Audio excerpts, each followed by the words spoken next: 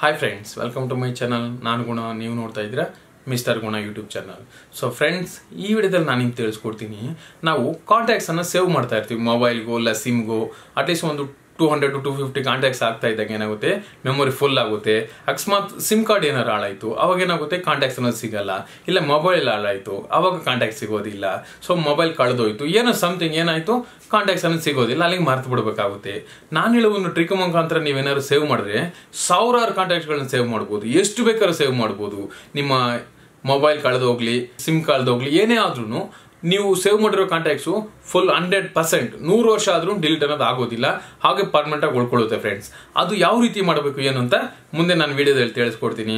ಅದಕ್ಕೂ ಮುಂಚೆ ವಿಡಿಯೋ ನೋಡೋದು ಪ್ರತಿಯೊಬ್ಬರು ಲೈಕ್ ಮಾಡಿ, ಹಾಗೆ ನಿಮ್ಮ ಸೋಷಿಯಲ್ ಮೀಡಿಯಾಗಳಲ್ಲಿ ಶೇರ್ ಮಾಡಿ ಫ್ರೆಂಡ್ಸ್. ಹಾಗೆ ಹೊಸಬು ನೋಡೋದಾದ್ರೆ ನಮ್ಮ ಚಾನಲ್ನ ಸಬ್ಸ್ಕ್ರೈಬ್ ಮಾಡ್ಕೊಳ್ಳಿ ಫ್ರೆಂಡ್ಸ್. ಈ ವಿಡಿಯೋಗೆ ನಾನು ನಿಮ್ಗೆ ಕೊಡ್ತಿರೋ like target 100 likes friends. Video ನೋಡೋದು ಪ್ರತಿಯೊಬ್ಬರು ಲೈಕ್ ಮಾಡಿ. ಫನ್ನಿ ಫ್ರೆಂಡ್ಸ್, ಇನ್ಯಾಕ್ ತಡ, ಲೆಟ್ಸ್ ಸ್ಟಾರ್ಟ್ ಅವರ್ ವಿಡಿಯೋ.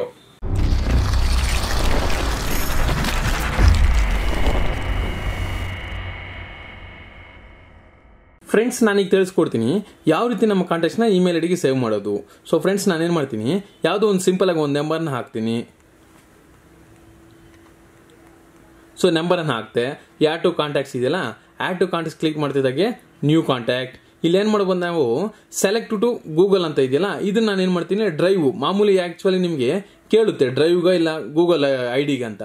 ನೀವೇನು ಮಾಡಬೇಕು, ನಿಮ್ಮ ಇಮೇಲ್ ಐ ಡಿ, ನಿಮಗೆ ಇಮೇಲ್ ಯೂಸರ್ ನೇಮ್ ಪಾಸ್ವರ್ಡ್ ನೆನಪಿರೋಂಥ ಒಂದು ಇಮೇಲ್ ಐ ಡಿನ ಸೆಲೆಕ್ಟ್ ಮಾಡ್ಕೊಳ್ಳಿ. ಪರ್ಮನೆಂಟ್ ಆಗಿ ಅದನ್ನು ನೀವು ಯೂಸ್ ಮಾಡಬೇಕಾಗುತ್ತೆ. ಈ ಇಮೇಲ್ ಐ ಡಿ ಪಾಸ್ವರ್ಡ್ನ ನೀವು ಎಷ್ಟು ವರ್ಷಗಳು ನೆನಪಿಟ್ಕೊಂಡಿರ್ತೀರೋ ಅಷ್ಟು ವರ್ಷಗಳು ನಿಮ್ಮ ಕಾಂಟ್ಯಾಕ್ಟ್ ಅನ್ನೋದು ಫುಲ್ ಸೇಫ್ ಆಗಿರುತ್ತೆ ಫ್ರೆಂಡ್ಸ್.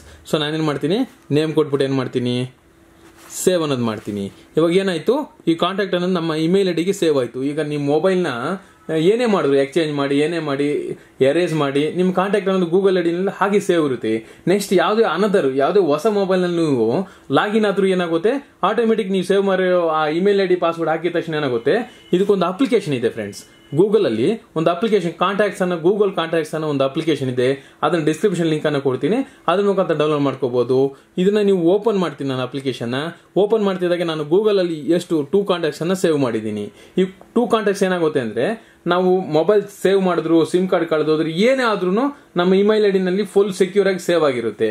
ಇದ್ರ ಇನ್ನೊಂದು ಫೀಚರ್ ಫ್ರೆಂಡ್ಸ್, ಹೊಸದಾಗಿ ನಮ್ಮ ಹತ್ರ ಈಗ 200-300 ಕಾಂಟ್ಯಾಕ್ಟ್ಸ್ ಇದೆ. ನಾನು ಪ್ರತಿಯೊಂದನ್ನು ಆಡ್ ಮಾಡಬೇಕಂದ್ರೆ ಅವಶ್ಯಕತೆ ಇಲ್ಲ ಫ್ರೆಂಡ್ಸ್. ಇಂಪೋರ್ಟ್ ಎಕ್ಸ್ಪೋರ್ಟ್ ಮಾಡಬಹುದು. ನಿಮ್ಮ ಮೊಬೈಲ್ ನಲ್ಲಿರೋ ಕಾಂಟ್ಯಾಕ್ಟ್ಸ್ನೆಲ್ಲಾನು ಈ ಗೂಗಲ್ ಇಮೇಲ್ ಐಡಿಗೆ ಎಕ್ಸ್ಪೋರ್ಟ್ ಮಾಡಬಹುದು, ಇಂಪೋರ್ಟ್ ಏನ್ ಬೇಕಾದ್ರೂ ಮಾಡಬಹುದು. ಅದನ್ನ ಯಾವ ರೀತಿ ಮಾಡೋದು ಅಂದ್ರೆ, ಜಸ್ಟ್ 3 ಲೈನ್ಸ್ ಇದ್ದಲ್ಲ, ಇದನ್ನ ಕ್ಲಿಕ್ ಮಾಡ್ತೀನಿ. ಇಲ್ಲಿ ಸೆಟ್ಟಿಂಗ್ಸ್ ಅಂತ ಇದೆಯಲ್ಲ, ಈ ಸೆಟ್ಟಿಂಗ್ಸ್ ಕ್ಲಿಕ್ ಮಾಡ್ಬಿಟ್ಟು ಕೆಳಗೆ ಬಂದ್ರೆ ಏನಾಗುತ್ತೆ, import, export, restore, ಅಂಡೋ changes, block numbers ಎಲ್ಲಾನು A to Z ಇಲ್ಲಿದೆ.